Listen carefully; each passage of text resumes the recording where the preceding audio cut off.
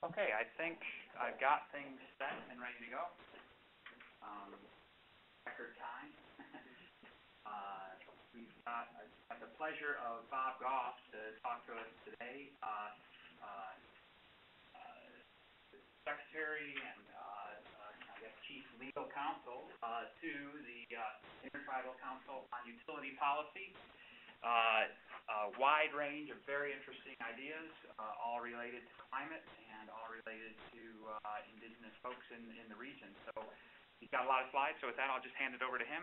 And Bob, if you kind of can talk near this phone, I'll put it out.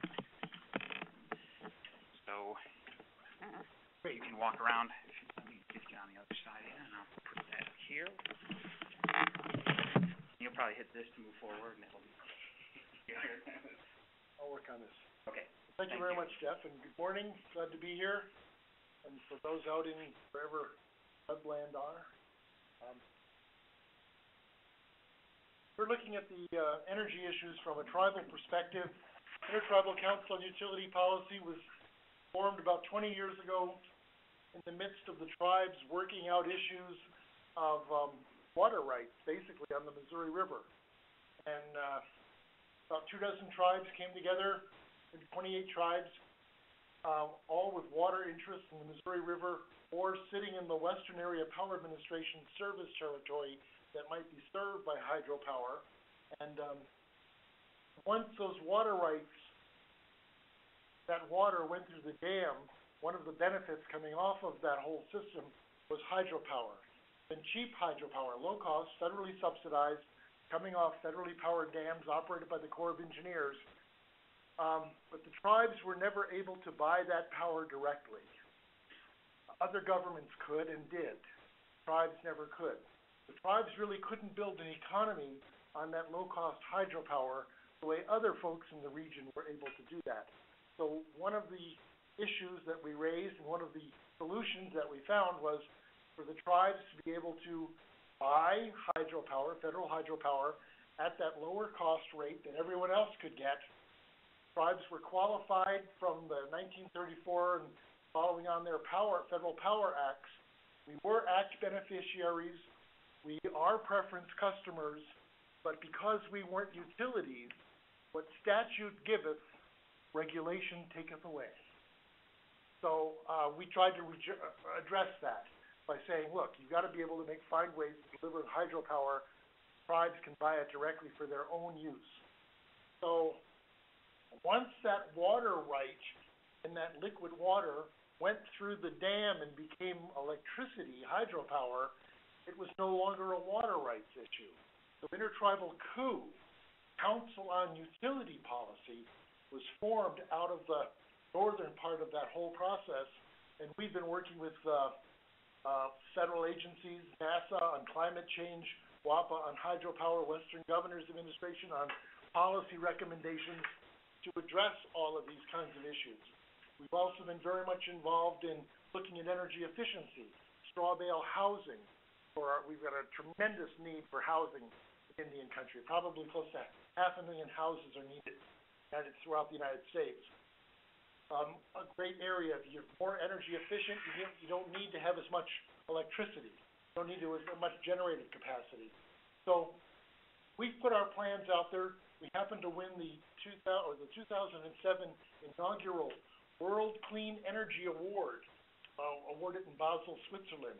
We were the only North American group to be included in that international level of awards. 9 awards were given. We got the special award because we didn't fit any of their other categories.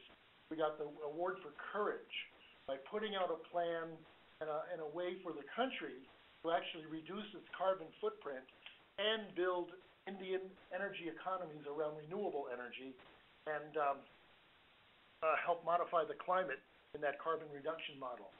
We work with tribal colleges with hands-on and classroom training in wind power, solar power, straw bale construction and the like. So we're engaged on these many levels. One of the areas that we worked with was in the 2007 Policy Act, 2005 Energy Policy Act. Congress authorized the Corps of Engineers, Western Area Power Administration, and the Bureau of Reclamation to look at how could you integrate tribal wind with federal hydropower. So those three federal agencies, DOD, DOE, and DOI, all were participating with the tribes to see how that Missouri River electrical grid system operating off the dams could work together with tribal wind integrated into that system. So this study was authorized, $1 million was authorized to do it, and not one dime was appropriated to do it. So here's a great idea. Congress mandated it be done within a year, but didn't provide the money to do it. Western Area Power Administration found some dollars. They put together the study. We participated in it. There are problems. There are shortcomings because it was never adequately or properly funded. But it was done, and it led to a number of very good insights and some good recommendations, which we'll get into in a little bit. What we've seen, though, is that we need a supplement, and we've petitioned the feds from 2009 forward, 2011 here, asking for a supplemental study. And part of that supplement could well be a serious look at what the prospective climate over the next 30 years for the Missouri River Basin might be. We've got these kinds of analyses done globally. We need to bring them down in some resolution for the region. We think it would have benefits not only to the agencies that are shown here as part of the wind hydro study, Interior, through Reclamation, Corps of Engineers, through Department of Defense, and WAPA through Department of Energy. But we think that a study done in that north-central area where the DOD Climate Science Center is being located, that's the entire Missouri River Basin is included in that a couple of other agencies might have a dog in that hunt, knowing what the climate might look like, how much water might be here, how the drought may strike the region, and have implications for all of their programs and the like. So I'm going to Washington, D.C. next week for a meeting in the White House talk about some of this stuff. So we're glad there's at least an ear for that. What I'm going to talk about today is tribal strategies for resilience in the face of weather extremes. How many people here believe in human-induced climate change? How many people don't think humans are involved in changing the climate? Okay, if this was an audience of people who are not as elegantly schooled and up to date as you folks, you might find 15, 20% of the people may be deniers. We found actually that more folks have recently come to appreciating that maybe global warming could be real. 3 weeks of triple-digit temperatures this past summer has even in the brain moved heat and warming. Maybe there's a connection. But it doesn't really matter what you believe because climate change isn't faith-based. What you do about it might be, and how you do it, but itself is physics, and I'm not going to go into that. But instead of talking about climate, we talk about weather extremes, because where the rubber meets the road is how do you deal with that? How do you mitigate it, and how do you adapt to these changing environments? So we're going to go through this, talking a little bit about climate change and the extremes, how wind and solar systems might be able to be a great mitigation tool, and tribes can be participants in that. How stored fuel from renewables, moving it from intermittent to dispatchable, may be a very important technological approach to dealing with our energy needs, both as stationary energy for electrical generation, for lights and all of that, for transportation, and for agricultural input. Ammonia is one of the largest inputs into the U.S. agriculture. Most of it is formulated from fossil fuels by moving the carbon off into the atmosphere, just stripping it off there, and then making the NH3 out of natural gas. We could look at making carbon-free ammonia and utilizing that liquid reservoir of a storage medium to meet our dispatchable energy needs, and turn it on and off. Problem with a wind turbine is it may not be generating power when you want the lights on. So finding a way to store that becomes very important. And then finally, I'm going to talk a little bit about the straw bale work construction for housing. The built environment has a tremendous impact on our carbon footprint, and there's a big difference that we can make, especially in Indian country. Okay, the first on the climate piece. Am I going the wrong way here? No, there you go, okay. The rest of the world live the way we do in the U.S. This is how many planets we would need. This is the resource base we would need for our current population on the planet to live the way we do. Chances of this happening? Slight. We're going to have to adapt. The whole world can't live our way, and we're not going to be able to live our way very long for all sorts of reasons. Short course on climate change. Everything flourishes where it does, by and large, based on the temperature and humidity that it gets on a daily cycle, a monthly cycle, annual cycle, seasonal cycle, those kinds of things. But changes in temperature can change the amount of humidity or amount of water available to us. It can change how that water behaves in the environment. We were talking a little bit earlier, a warmer temperature atmosphere can hold more moisture until it cools. And then all of that more moisture falls at the same time. Cedar Rapids had 2 100-year floods within 5 years. Not that that's ruled out by a 500-year flood. That's a statistical thing that it could happen every year. We had the 500-year flood on the Missouri River this past year, 2011, after almost 8 years of drought. So we had the lowest record Missouri River level.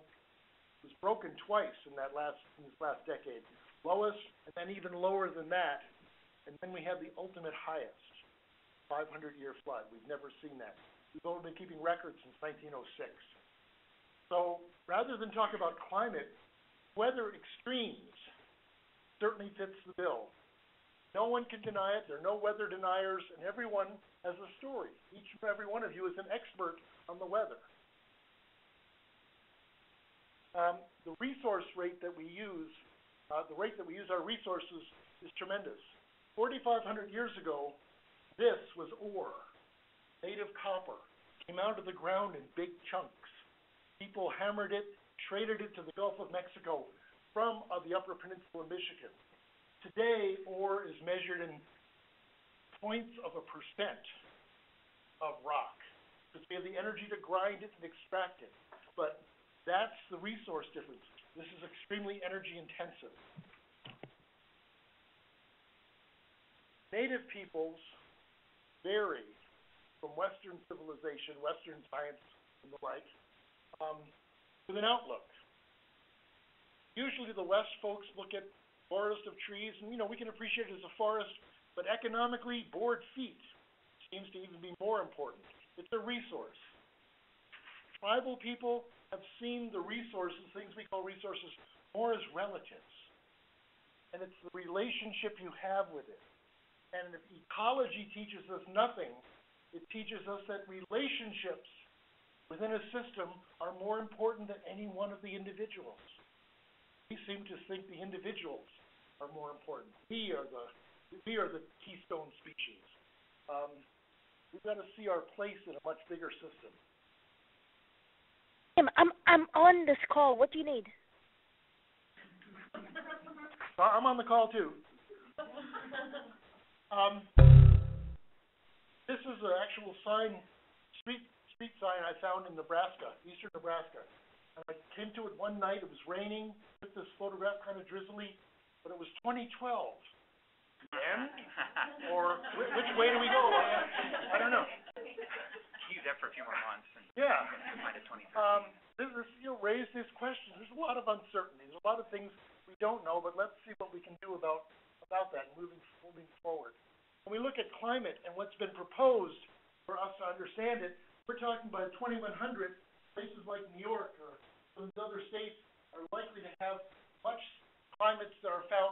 in much southern states, much more southern states. Rosebud Reservation up there in South Dakota may have a climate looking like central Texas. Thanks, but no thanks.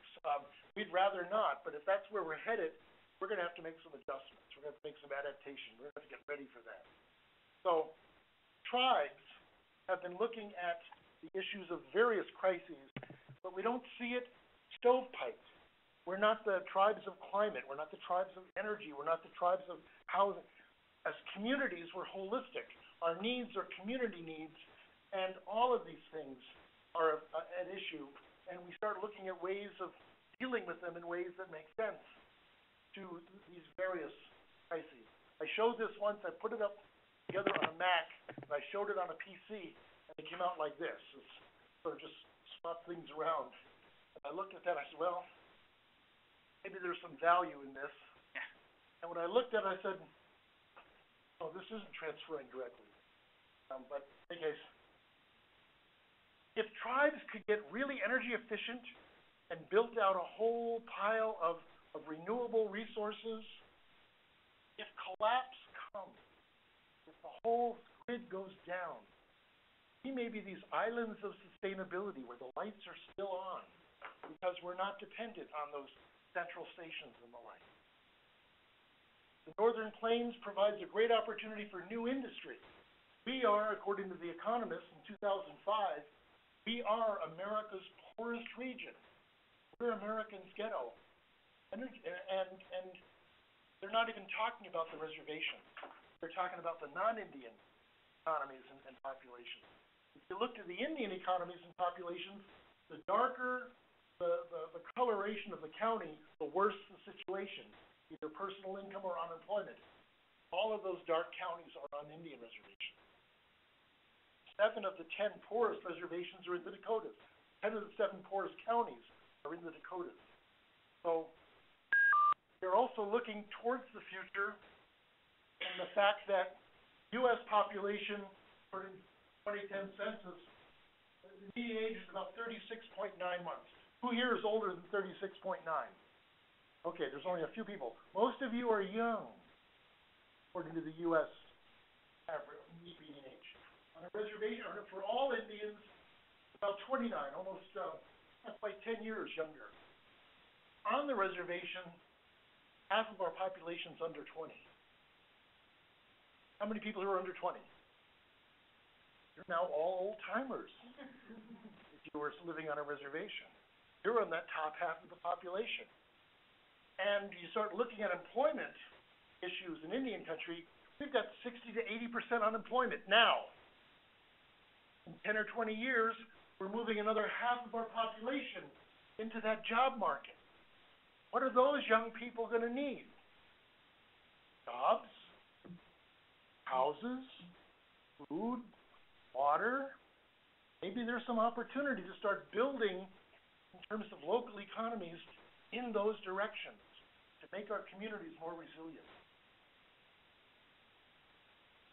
Looking at the renewables, wind and solar primarily, but we've got geothermal, we've got biomass, we've got all of that. But looking for ways to be able to use these as mitigation measures to deal with both short-term and long-term weather pattern changes.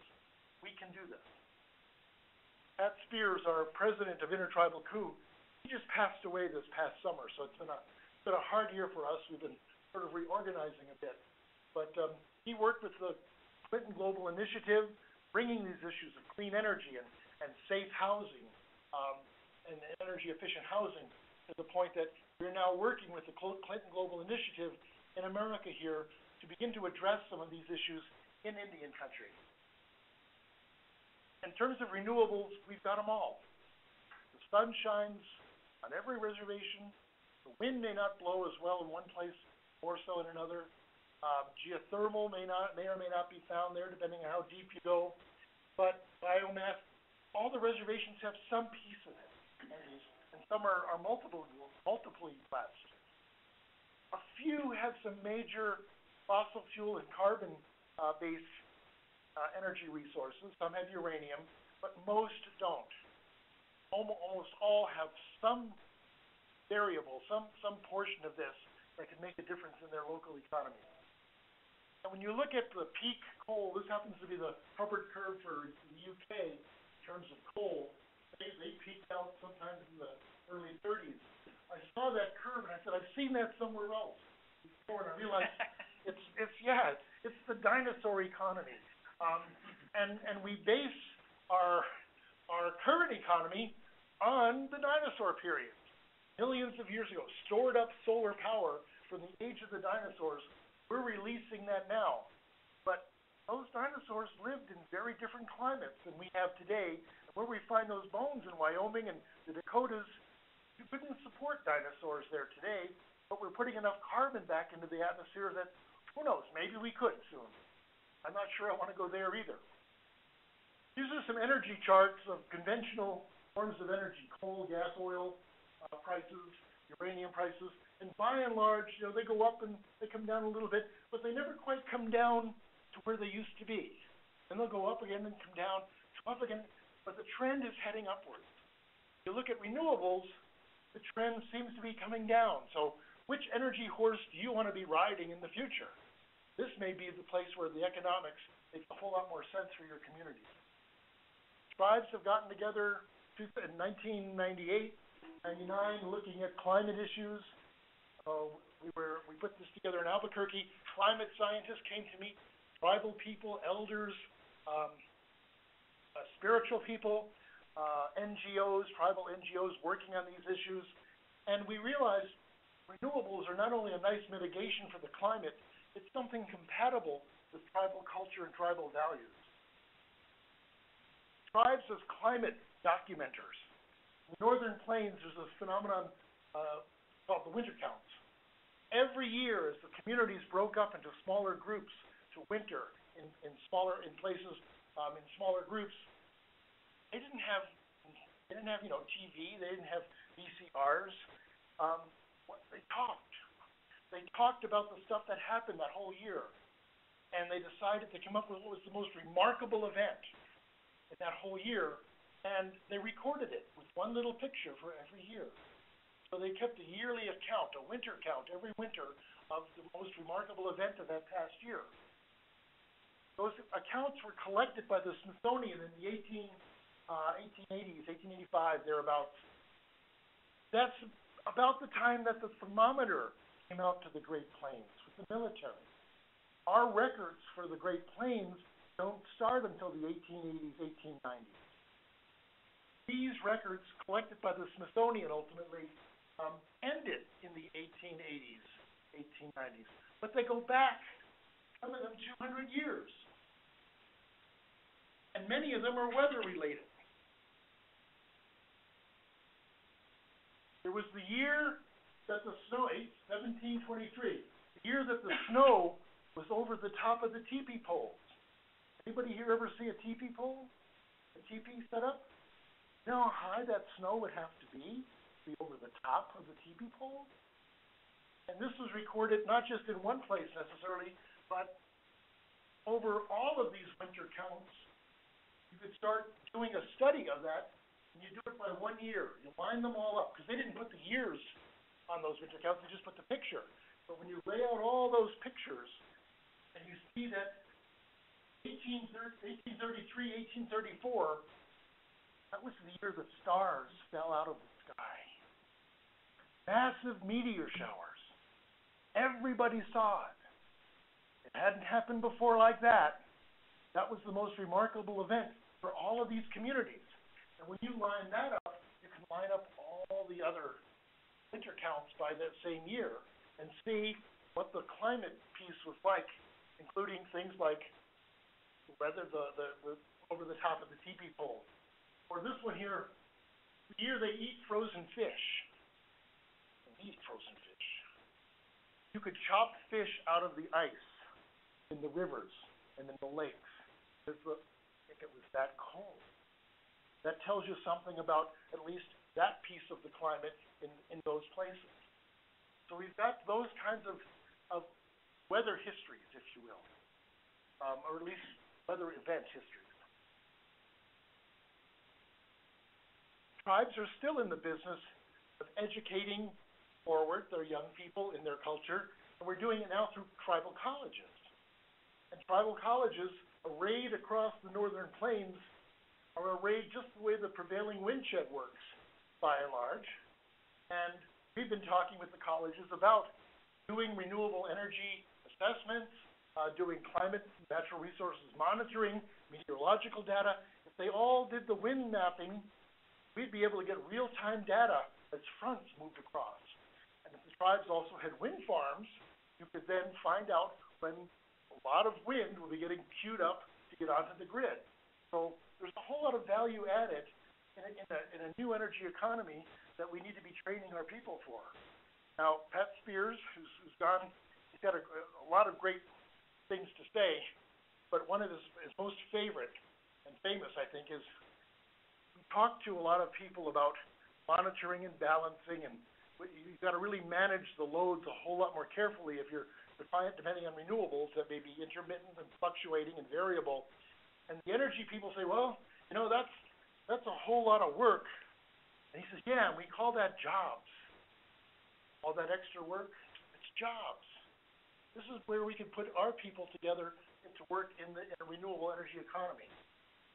We're working with some of the tribal colleges, looking at internships around climate and the like, working with NASA in this case 2 years ago and last year's class, and I just visited with this year's class down at Haskell.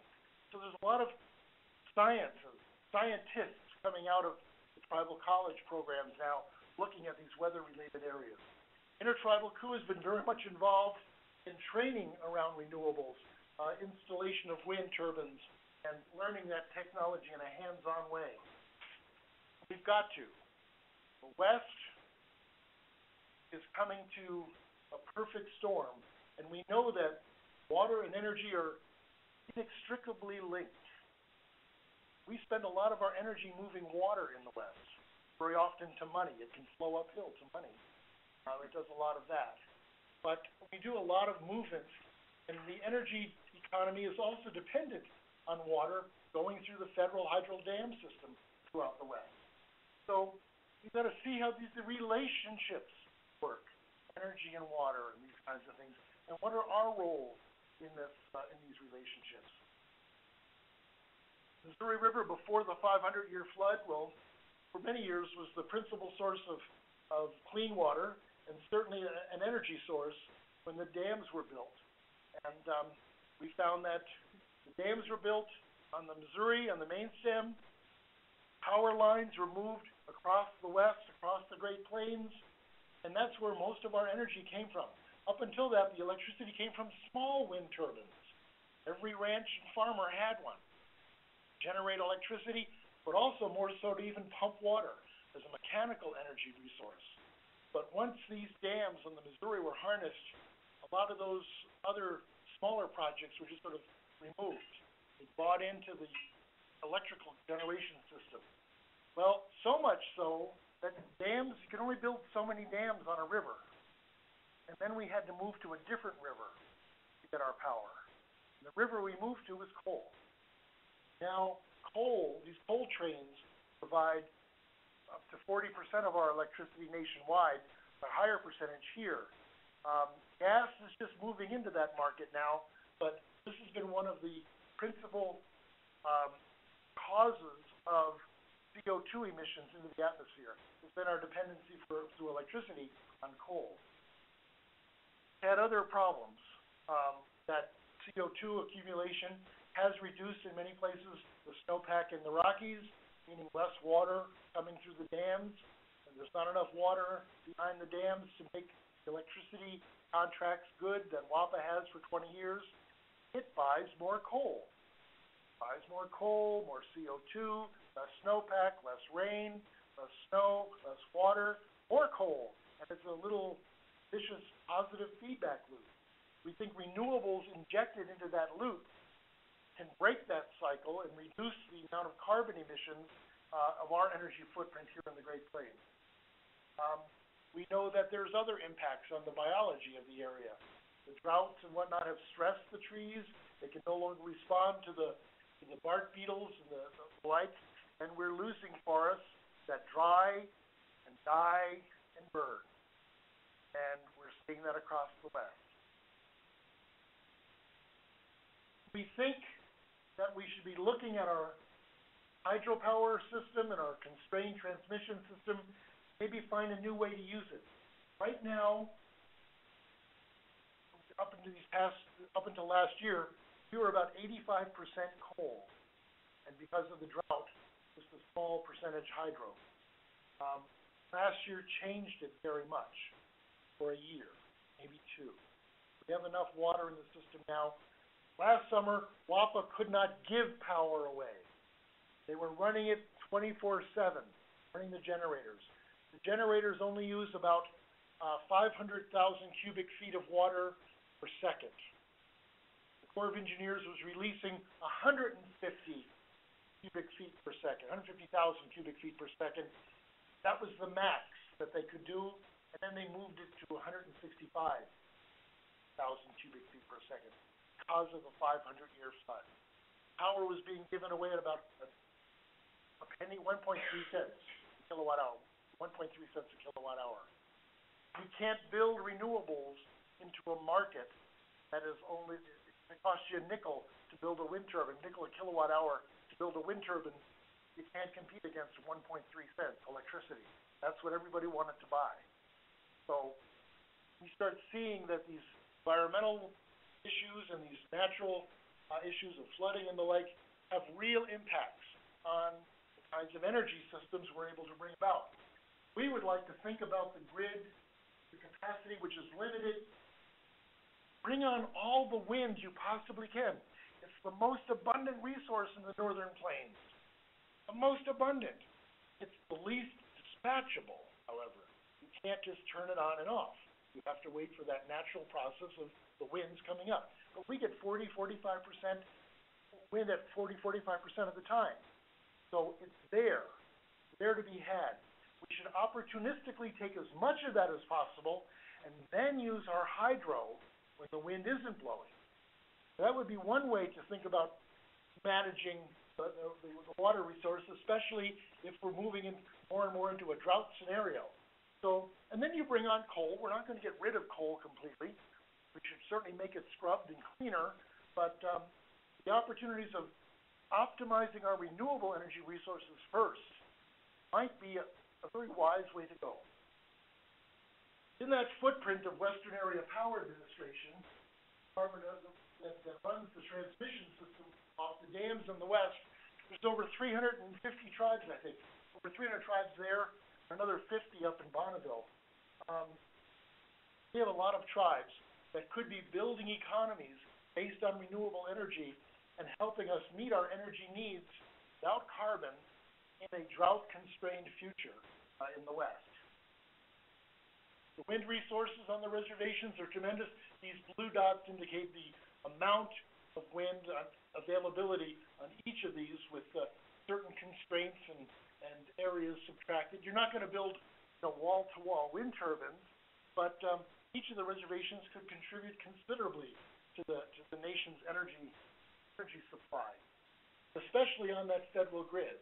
We could actually green that grid up pretty good, keep a lot of the carbon in the ground. It's a choke point.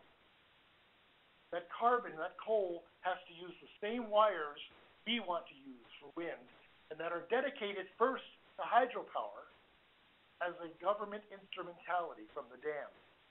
Tribally, governmentally owned wind projects could also be government instrumentality.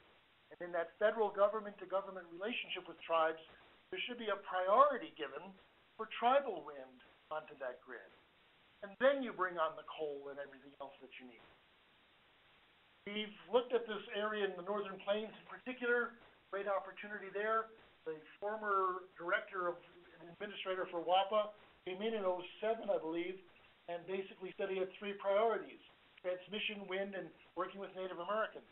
And we've been working with him trying to get these ideas onto the table and get it worked into the operation.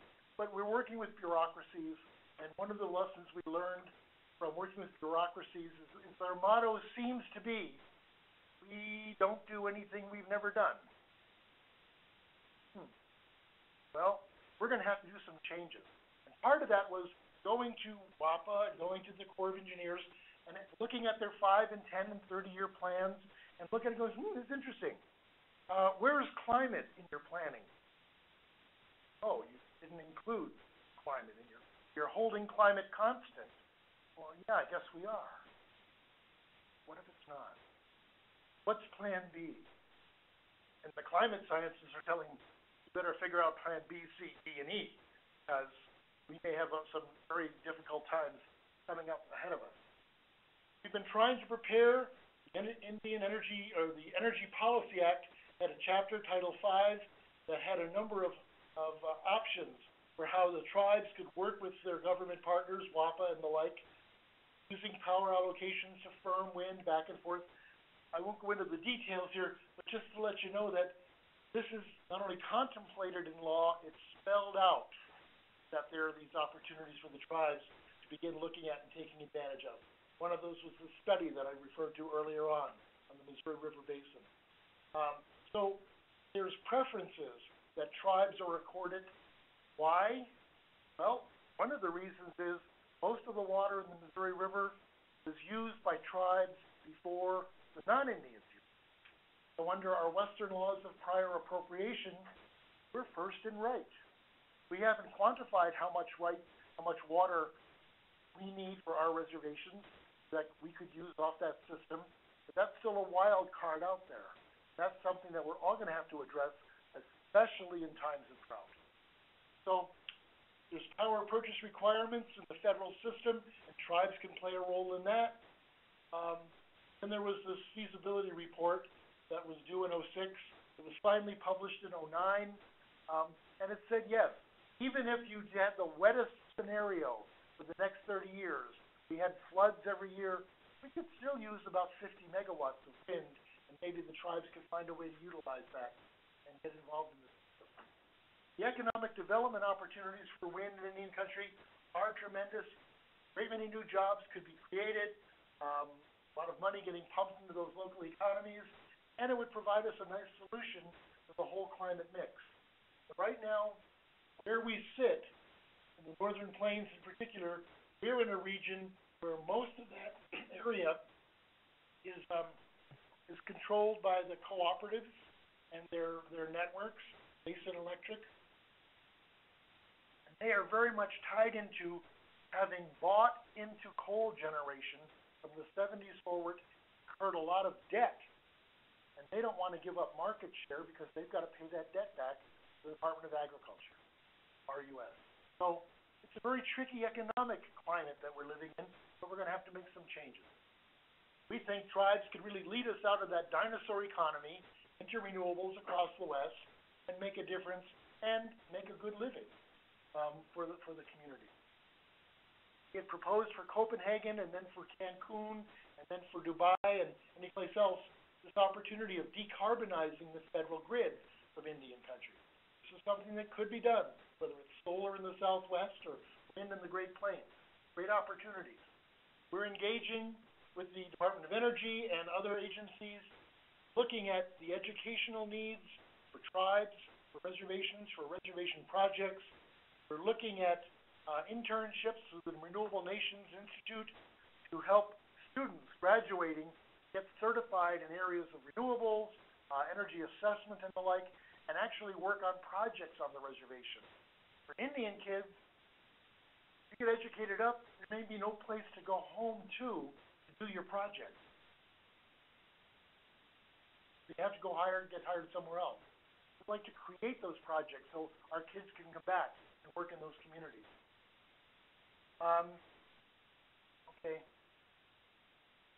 The tribes on the Missouri River, in particular, have a whole environmental justice situation. When the dams were put in, none of the dams actually are on the Indian reservations. They're just to the south. Dams are put in for flood control. Flood control protects the communities further south. What it does for the communities north is it floods them permanently. We get the reservoirs. If you're an Indian, flood control for you means you're permanently flooded. Somebody else is in control. That's not a pleasant place to be in an energy economy. when the renewables comes around for this next round of energy, we want the tribes to be in the driver's seat, at least on the reservations, to at least get the benefit of these projects and not bear all the burden. Because when your community is burdened and someone else gets all the benefits, that's an environmental injustice that the whole environmental justice program in the U.S. is geared on. But we're actually taking it a step further because we're also talking about climate justice. Indigenous peoples around the world. We turn this light on and we burn coal. We're helping sea level to rise in Tuvalu, and island people there having to move to other places to find homes. So indigenous peoples worldwide are the first and worst hit with climate change impacts because climate disrupts stable habitats, intact habitats. And indigenous cultures, depending on subsistence, need intact habitats for those animals and life forms, plants and animals, that they depend on to be there. And if you disrupt those things, you're disrupting the very foundations of their culture. Our plan, looking at where the dams are on the reservations, or near the reservations, where that system operates, we'd like to see not wind turbines, not just some of the areas, we'd like to see them on all of the reservations.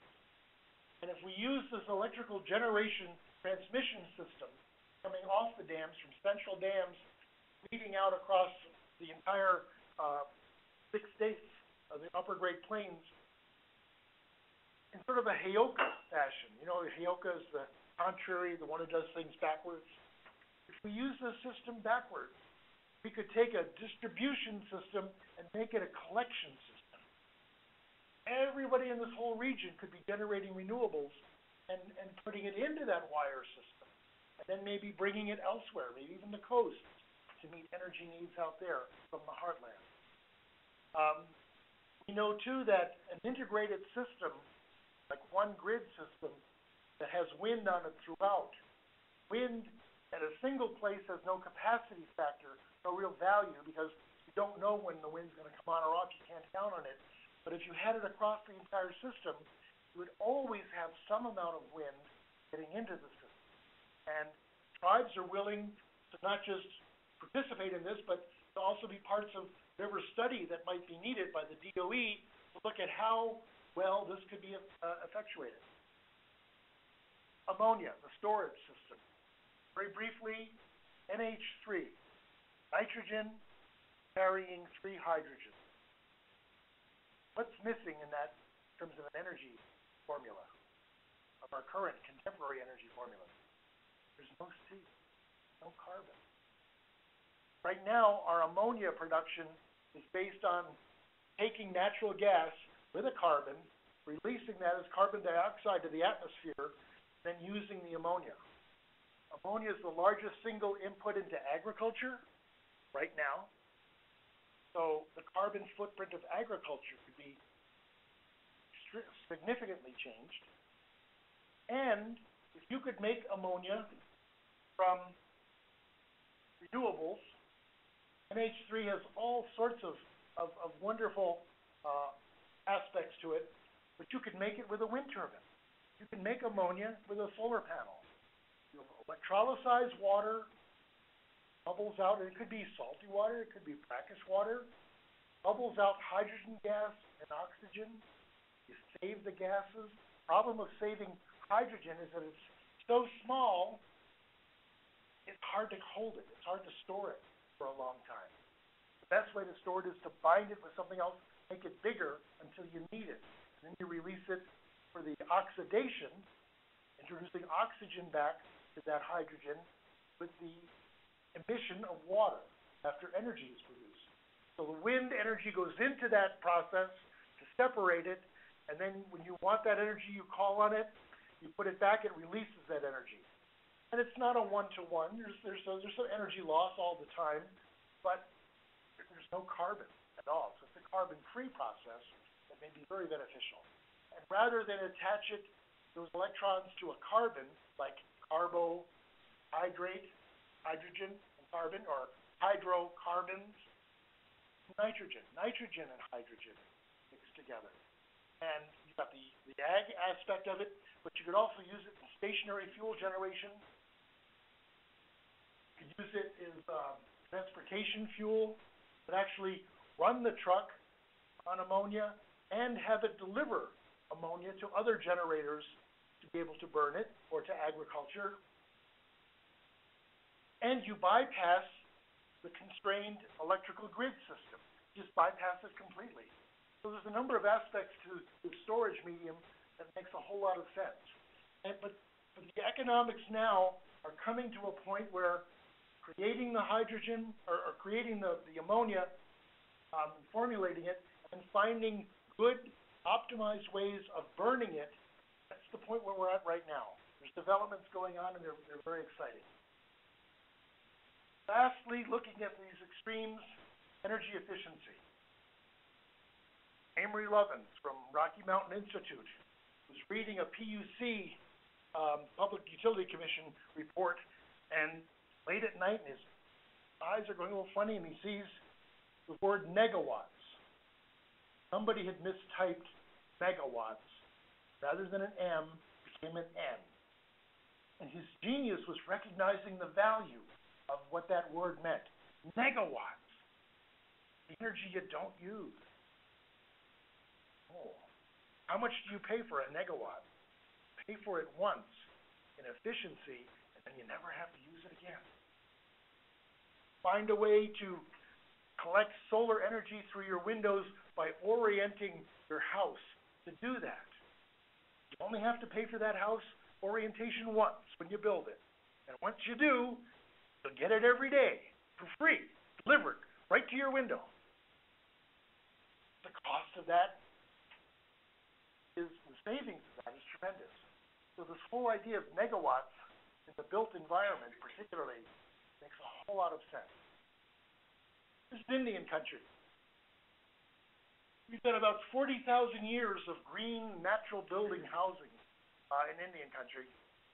We've got about 200 years nationwide on disaster relief, trying to figure out ways to house a bunch of people that have been taken away from their larger, bigger environments where you might have built your house from the backs of a buffalo, the hides of a buffalo. If you no longer have the buffalo, you can't build your house with that. Tar paper was introduced to replace the buffalo hide. Doesn't quite work as well. The soup isn't any good. Tar paper soup's just no good. So people have had to transition. People have had to make changes. But they've had a wide, deep experience in natural building, green economies, 40,000 years, except for this 200 years of disaster relief. And guess what? Climate change coming, we're all heading to an era of disaster relief. More natural disasters, floods, tornadoes in Brooklyn, New York, Boston, things we've never quite experienced in the same way before. We're seeing these extremes happening, and we're going to all have to deal with disaster relief in greater ways. More of our budgets are going there. Insurance companies take climate change seriously because they're the ones that have to pay out every time one of these natural disasters hit someplace. So, diversity of housing, the built environment in Indian country, this is what we've had. This is where we come from. Today, because of federal programs, no matter where you go, you can find the same house in Indian country. The opportunity of since about the 65, 70, the HUD and like, tribal people need houses. They get a limited budget. Councils have to make political decisions. Do we build a couple of really nice homes and wells insulated, or how many cheap ones can we get? Because I've got a lot of people, and my election depends on supporting a lot of people getting houses. Give me as many houses I can as my budget can buy. It doesn't buy you the quality. It doesn't buy you, and it ignores the fact that your cost of your house is not the upfront purchase build price, but it's how you operate it over the next 50, 60, 70 years. That cost has to be tabulated right here when you build it, because it's a one-time cost investment. Do it right, we'll do a whole lot better off down the road. The sod houses were built along the Missouri River areas where the grounds, where the soils were richer, very organic. When you move further west, western Nebraska into eastern Colorado, it didn't work so well. What people then did around the 1880s, with the invention of the baler, they took meadow grasses and straw. They would bale them, and they had these bales. It's like, haven't got a lot of trees, can't make log cabins, ground's no good for soddies. We could use these as bricks, straw bales, hay bales. And they did. This is a house that was built in 1903. Photograph was taken, it was abandoned in 1956, and the photo was taken in 1994. Almost, 40 years later. We're about 50 years later now. This house looks pretty much the way it does right now. 3 good weekends, you probably could be living back in this house. I'd ask any one of you to go on a reservation and show me a HUD house that could be abandoned for 50 years and look anywhere near as intact as that. Don't have it. So, when you start looking at green housing and public housing in particular, because tribal governments have more to say about housing on their reservation, the built environment, because most of the residents are at an economic level that they qualify for public assistance. Fort Collins has people who qualify for that, but it's not everybody. And they may have public housing, but it's not the whole suite of housing. They control it with zoning. Tribes sit in the driver's seat. They can direct what designs are built, who builds them, where they're built, how they're built. There's a lot more power in control of the built environment, which is a major part of the whole climate and energy equation. Look at the need for housing in Indian country, tremendous need. 2003, Civil Rights Commission said we need 200,000 homes. Today it's probably closer to 500,000, 500,000 homes. We've got a great unemployment number. We'd love to put these people to work building houses, especially using local materials like a straw bale that will give you far greater efficiency. When you start looking at this, the national average of where our electricity goes to, a quarter of it goes to energy, the rest goes to buildings. On Indian reservations, there's not a whole lot of big industry. Much of it is agriculture, in fact, off the west, or some mining, but not a lot of big industry. Most of our electricity goes to buildings, and most of those buildings are residents, they're houses. With a growing population, we're going to need more of them. And buildings are one of the hardest areas to bring the carbon footprint down. Industry can bring it down because there's profit to be made. But buildings are a slower process. They're built, they will perform that way for 50, 70 years, 100 years. The turnover isn't as fast as we might like, or certainly not as fast as in areas in the other industries. And we look at how it's consumed once it gets to the building. And we see it's for space heating, lighting, water heating, cooling, all of these things, cooking. And we realize that 40% of conventional buildings consume 40% of our annual U.S. energy production. Can we reduce that by things like siting, proper design and siting of the buildings? If we did, we might be able to accommodate up to 70% of those energy uses simply by proper siting, insulation, design. Great opportunities for negawatts right here. One-time expense, and you get the benefit for the life of the building. Passive renewables can be involved here. Well, the siting and orientation and design. Otherwise, this is our housing stock. It's on life support. If the power is cut off, people die. Power lines go down, people can't afford the propane. Propane can't get through because of snow drifts. The costs go up as soon as the first snowflake falls. It becomes unaffordable. This is not a good situation. So finding a way to increase and maximize our energy dollars makes sense, because right now nationwide 70 to 80% of every dollar spent leaves the local community. Indian country, about 90% of that dollar leaves, and we're left with a dime. be a whole lot smarter to use that locally and make sure that happens. Indian country, because of land tenure, we have a lot of trailers, about 30%, because people can get mortgages for trailers. We have FEMA trailers. Here in part, this is back from 1999, when a tornado went through Oglala, community of Oglala. 54 FEMA trailers were brought up. People were homeless, moved into the trailers in the FEMA parking lot, and they're still there today, living in the FEMA parking lot. That's outrageous. These are temporary. They're never meant to be permanent, and they certainly aren't adapted to the cold climate in the northern plains. We did housing charrettes. We came up with designs that people kind of liked. We could build them with straw bale, much larger areas, and when we did this, we recognized this is just expanding a one-bedroom house to a four-bedroom house. We realized, you could take trailers, which are very good in 60 to 80 degrees, but in the Great Plains, we go 30 below, and we go to 120 above. And this past summer, we were up in that triple digits for almost 3 weeks in a row. People were coming into the straw bale house, which we built to protect us down here for the cold winter. They're coming in, it was 25 degrees cooler. And we didn't even have an air conditioner or anything.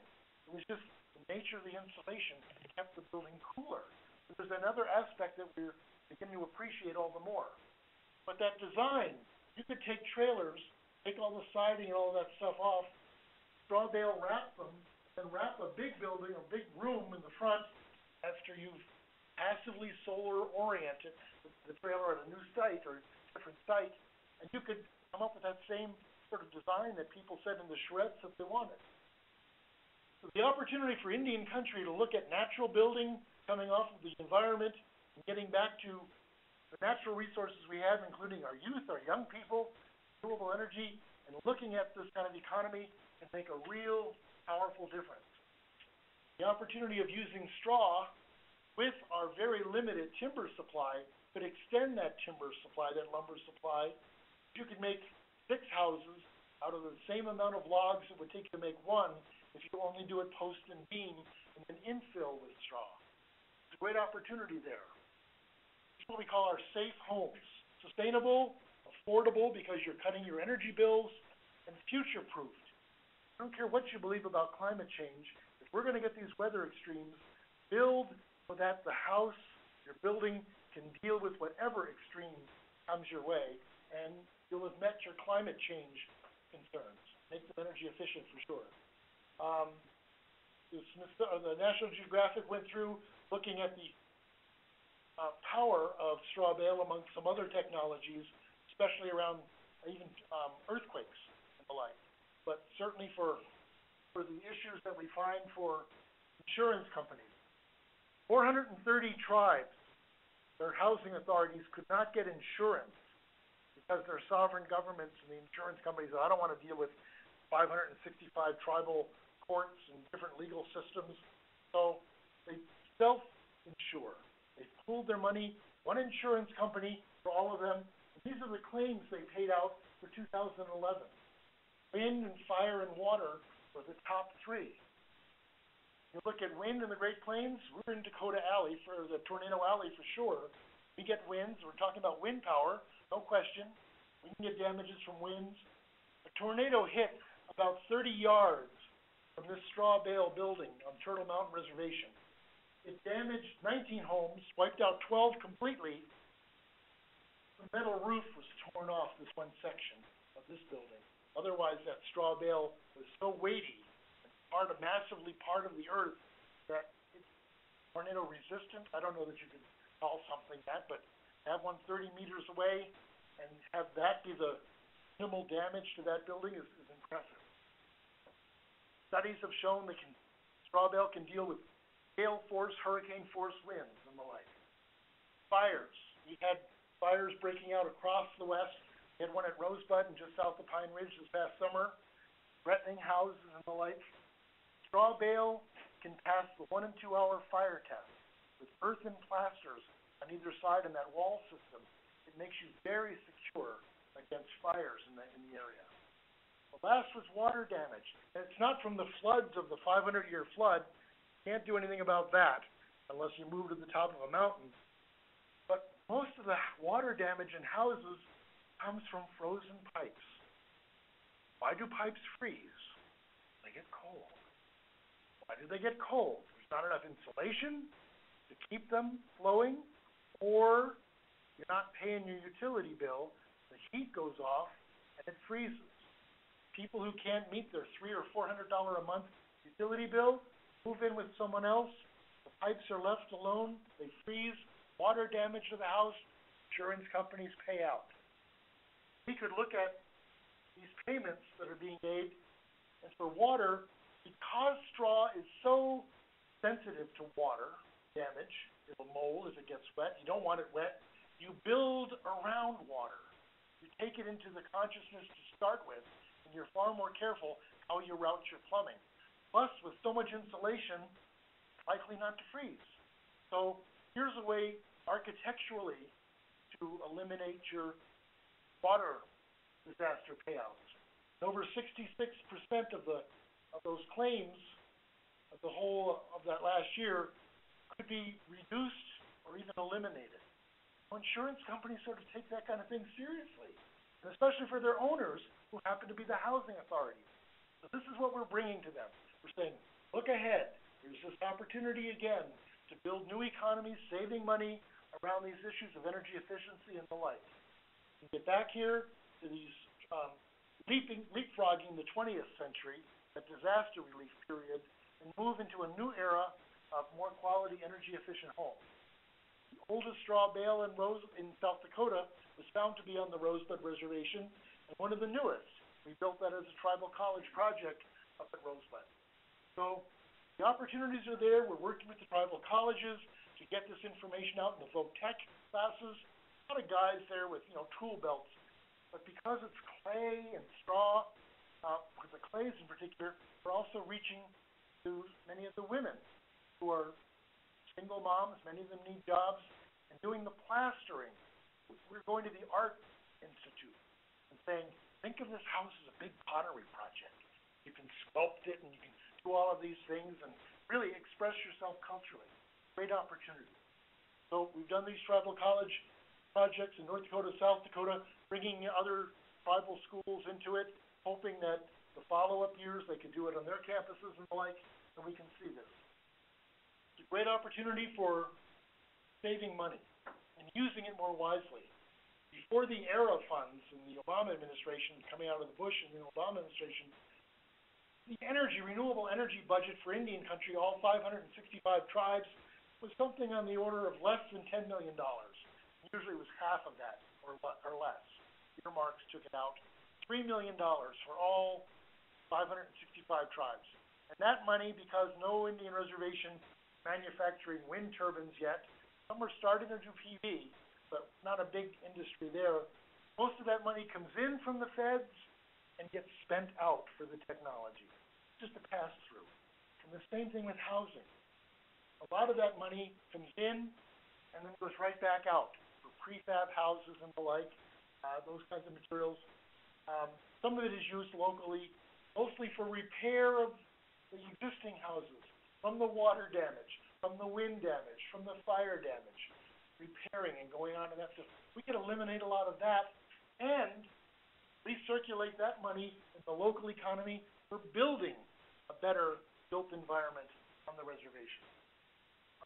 There's a couple more slides. They're there for you on the web, but just to give you some idea of training that goes on, getting tribal people involved in these areas, training up crews. Again, the Art Institute, we can get them engaged in some of this plastering design. Great stuff. And these are jobs that if you can do this on the res, there's going to be people off the reservation going to want quality houses as well.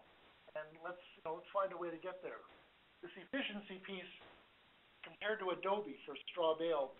Adobe as mass operates a lot like a teapot. You can't hold the teapot full of boiling water. You've got to hold the handle because the heat goes right through mass and radiates out. And Adobe sitting at middle of winter in the desert, you take an infrared photo, it's going to look like a jack-o'-lantern, just glowing. We want a house to operate more like a thermos bottle. You don't know what the temperature inside is. the greatest invention in the world. You know that, don't you?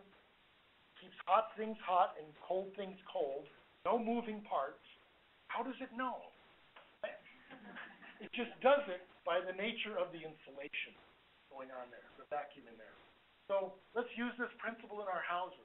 Right now we use insulation, and we find here that a lot of this insulation doesn't perform to R90 and R19, because if you cut holes in it for electricity or plumbing, the R goes down, R value goes down. You've got holes in it now. You don't have that in straw bale. You can get an R40. Thermostats, they break. No one knows how to operate those new complicated ones. People who've got their VCRs that still say 12 all the time, you can't figure out the programming. The building does it for you. Your solar gain in the summer is reduced by these high overhangs. Then in the winter, you're able to get all of the south exposure solar. So you design your house for that. And you can end up with a nice quality house that doesn't cost you anywhere, maybe 70% less than you'd pay. That's money that's less in your pocket, and you've got jobs building them. So that's what we're looking at for Indian country in terms of this building resilience. I'm over time a little bit, but I thank you all for your attention. I know it's a little bit over the hour, so if people have to leave to go there somewhere else, that's understandable, but we'll stick around for a few questions, a few minutes to answer any questions you might have before we break. So, again, if you need to excuse yourself, that's understandable, but I open it up to questions. Sir. So has anybody analyzed the historical markers, the big snow year on the top of the go on back, look at climate variability past versus climate variability now? Who wants a dissertation topic? We'd love to. I mean, we've got this kind of data. I've gone through some and got some general issues with years. It's easier for things like, there's some of those years we call flooding in several places. There's some years where you may find that actually one of them has the teepees up and brush piled around it. And it was said that this is because it was so dry, plants were dying, but it became so dusty and sandy, blowing, that they banked the stuff around the houses because of that. So these are proxy measurements, sort of indicators of what the climate may be like. But to answer your question, the North Central, was it ERC, I think it is, up in Grand Forks, North Dakota, they are funded by the Lignite Coal Council. So they had an interest in climate change, a bona fide scientific interest in climate change. And they were looking at natural variability, not the human fingerprint on it all, just what does nature do? And one of the most interesting things as a cultural ecologist and anthropologist was to find out that what they found by doing lake sediment sampling, going back to the time of Christ, 2,000 years, looking at the samples of lake sediment, cutting that up every year, just like tree rings, sort of, but the other way. Anybody see pond scum? You ever see pond scum in the summertime? All the pollen from everything that's around lands on it gradually sinks. Every year it piles up differently. Well, they've analyzed the pollen in the sediment and are able to determine what plants contributed in proportion to other plants and how that changes. So you can see whether it's a grassy area or more trees or shrubs or transitional. You can start building a climate proxy to what climate those plants would have needed to be able to be there. You can build that up. What they found, by and large, is this big sine curve, sort of wet periods, little droughts here and there, and overall dry periods, little wet spikes, then wet periods, then dry periods. And they would last maybe a century and a half. What I find interesting is that in terms of natural variability, we, Western Europeans, have settled the West in the last 150 years, the last century and a half. It happened to be a wet period. We had the little droughts here and there, but by and large, we always get back to normal, the wet period. That's our normal for the limited amount of time that we have experienced and been here. Indian folks have been here for thousands of years, and they've seen these swings, and their cultures have adapted to those swings. They understand that. We have not. Our experience has been the last 150 years, and we'll get back to normal, don't worry about it. What's plan B if natural variation simply continues and we go into a century and a half of drought? And that's before we ever mention the word. We're not talking about that. We're just talking natural variation. You compound that with global warming and climate change, we're in for a hell of a ride. I've had 2 heart attacks. My second one, I'm in the hospital thinking, what are you doing wrong? I realized I was suffering from PTSD, pre-traumatic stress syndrome. I've been worrying about things that haven't happened yet. But I know they're coming. I know the pipeline is loaded, and it's heading our way. And there's a sort of sense of urgency, which is why I could tell you all of this stuff in an hour, in 10 minutes. And I'm delighted to be able to have that opportunity, but that's sort of where we are now. But if students want to pick that up and study that and write reports and theses, all the better. Any other questions? Yes, ma'am. I know you talked about the proposed study you want to do next, but have you seen anything that talks about what winds are going to do? What winds? Yeah, I've seen, temperature increase, but not necessarily winds. Right, and this is the more subtle stuff that we need sharper scientists to be looking at and asking those questions. Because we know that winds are temperature related. Shifts in the colder air in the north and the moisture air coming from the south, and where they mix is on the Great Plains. That's where we get it. So we get that kind of weather patterns coming from temperature differentials. And how that may shift, we need more people studying that with sharper pencils. But we can tell you now that the winds have certainly increased. We're seeing more summertime winds, even in the last 20, 30 years, than we had in the past.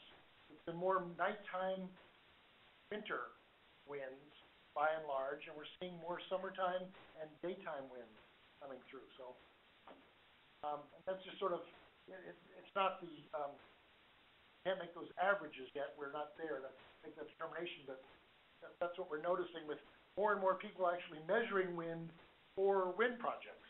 And they're getting these wind roses back and saying, well, that's what we're looking at. Anything else? There's a question. All right. Well, thanks, Bob. Thank you all very much.